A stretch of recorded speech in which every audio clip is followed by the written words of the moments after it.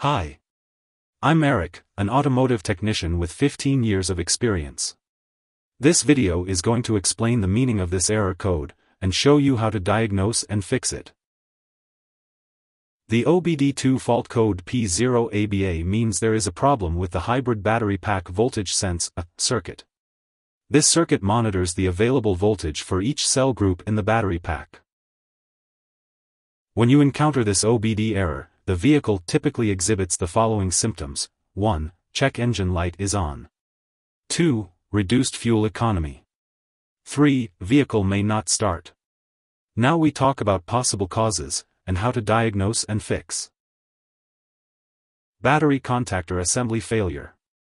Use a multimeter to test the voltage at the battery contactor assembly. Check for any loose or corroded connections. If there are loose or corroded connections, clean and tighten them. If the assembly is faulty, it will need to be replaced. Battery Energy Control Module, BECM, failure. Use a scan tool to check for any fault codes related to the BECM.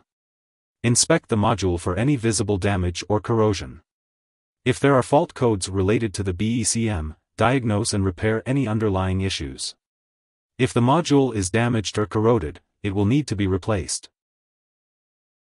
If there are uncertainties, feel free to engage in discussions by leaving a comment. Alternatively, when facing difficulties, it is advisable to seek assistance from a professional auto repair shop and technicians.